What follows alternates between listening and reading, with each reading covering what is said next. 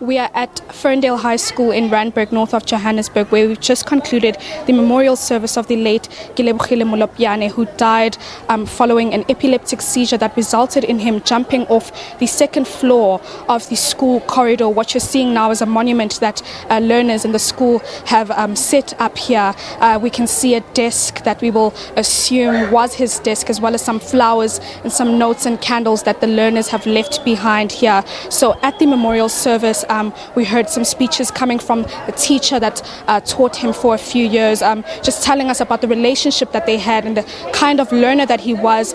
We've heard that he was quite a diligent learner, quite good as well with his academics, having good grades throughout his years here at the school. We also heard MEC, Gauteng Education MEC Panyaza Lesufi giving a very touching tribute, again calling out for any assistance from religious groups as well as traditional healers to come together and pray and heal over the learners here in Gauteng. We know that so far 13 learners have died since the beginning of the academic year in January, and 4 teachers have died since the beginning of the academic year. So Panyaza Lesufi did mention how exhausted he is and how drained he is, having to attend quite a lot of memorials and funerals of young people, as opposed to celebratory achievements of them achieving whatever it is here at the school, victorious moments for learners.